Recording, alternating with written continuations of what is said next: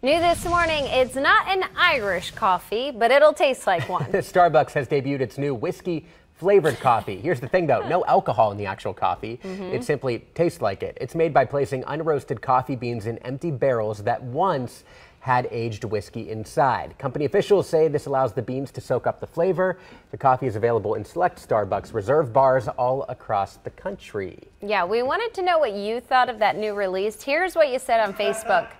Oh, Chris Suchan's into it. 20% said sound great. 80% find it disgusting. I'm with the 80%. I don't like whiskey or coffee, so I don't think it would be disgusting. I like both though. I'm sticking with pumpkin spice. No surprise there. But hey, I would give it a shot. No pun intended there. I would give it a try, but who knows? We'll see if it makes its way to KC. Join the conversation on our Facebook page and let us know what you think as well. Chris,